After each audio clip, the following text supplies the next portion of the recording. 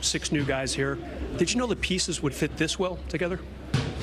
You know, I think that's the important thing is sometimes you try a move, and if it doesn't work, your job is to fix it. And we're always evaluating that, and we felt like we wanted to address some things at the trade deadline, in particular our wing size and shooting and playmaking. And usually at the deadline you can check one box or, you know, kind of address one need, and we were able to do all of that. And I think it shows in how this team's playing and how we're winning at a high level, and we're just grateful for the hard work that everyone helped, you know, pull those trades off.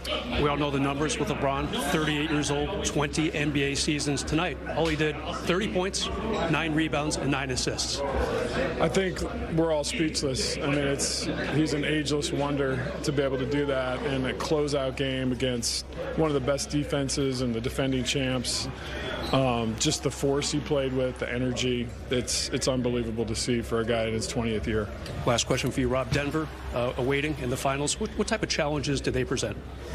You know, they were the best team in the regular season, so you've got to give them the utmost respect, and we're going to. I think, obviously, an MVP candidate in Jokic, Jamal Murray's playing well. They have a great supporting cast, and they're going to be ready. And I think we're going to celebrate this series win today, hopefully spend some time with our moms tomorrow on Mother's Day, which would be good, but we'll be ready to put up a fight in Denver on Tuesday when the series opens. Thanks for the time, and congrats. Thank you. See you, Mike.